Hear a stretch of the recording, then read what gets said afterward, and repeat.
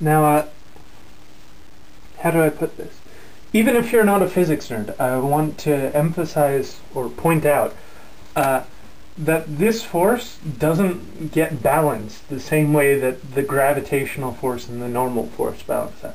There is nothing pushing this car forward that way, except for, if it's trying to drive, then it is trying to push itself that way. But by itself, this wheel on its own, like the salt shaker on its own that I was showing you, by itself, there's nothing pushing it forward. If I wanted to, and it were, a wheel proper, not a salt shaker, I could maybe fix a pivot here. And the effect of that pivot would be, since it's fixed in place, it's got to do the same thing that the floor does. Until it breaks, it'll exert an equal and opposite force to this one. And then you'll see it spin, but it won't translate at all. The other thing I could do maybe is put another treadmill on there, and then by symmetry, it can't move either way. Either way works, but the point is that it's not being balanced out right now, so it does get accelerated in that direction. I can't speak too much about that without losing several nerds in the process. Or several non-nerds, rather. Losing several non-nerds who are just here. In fact, I'd imagine they're all fleeing my video right now. Nonetheless, I just want to say that you can confirm by doing impulse or acceleration things that if you're changing the frequency of rotation a certain amount, and doing this by pulling this at a certain, changing the velocity of the ground in a certain way, what you get is that the acceleration of the whole system, the wheel, well, not just the wheel, but if there's a car attached, also the car. So let's say a car. The acceleration of the car is the moment of inertia, and physics nerds will know what that means, divided by the mass of the whole car. The moment of inertia of the rotating thing, divided by the mass of the whole car, times the radius of the wheel squared, times the acceleration of the ground. So there can be a force, if this thing is accelerating, imparted to the thing that is trying to take off. And the reason why I mention that is, this is kind of, it's not a great argument, but it's a part of an argument. The thing is, this idea that the car pushes on the track and the airplane pushes on the air and therefore one goes and the other doesn't, is still, again, completely wrong. If you start speeding up wheels this way, they will pull back on you.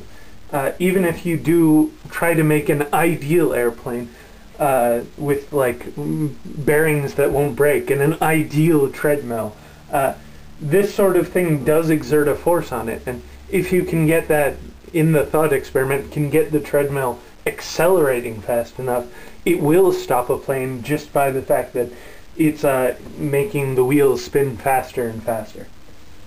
So that's kind of, like I said, that's not a great argument, and the reason why it's not a great argument is because of this number. This number, it doesn't have units, it's because this is acceleration and this is acceleration, so this altogether doesn't have units.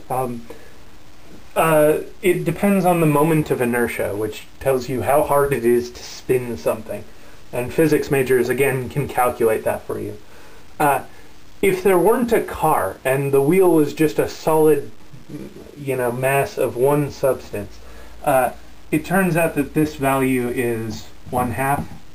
You can calculate that the moment of inertia is the mass times the radius of the wheel squared for that case. Other identities there are other shapes, rather, that have their own numbers.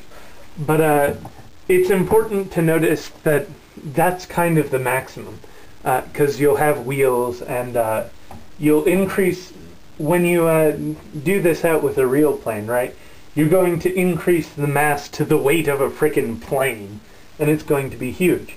Whereas the moment of inertia is only going to depend on the wheels, and it's going to be relatively small by comparison.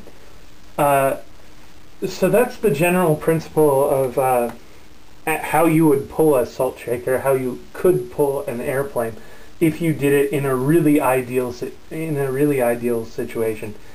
So I'd like to conclude this whole shindig by saying that the fact that that situation 3 can stop an airplane isn't merely a consequence of the fact that it can break the wheels of the airplane, although that's how it would work in any realistic scenario. If the track starts accelerating fast enough, it can exert force on the airplane, even if we assume that the airplane's wheels will never break. It's hard for these things to create large forces because this factor is so small, like I just said. But I just kind of wanted to conclude with the idea that in situation 3, there really is a backwards force on the airplane that can stop it. Okay, so I've run out of things to say, so I should say goodbye now. Farewell, thank you for this little physics diatribe, and enjoy explaining this problem to your friends. Bye.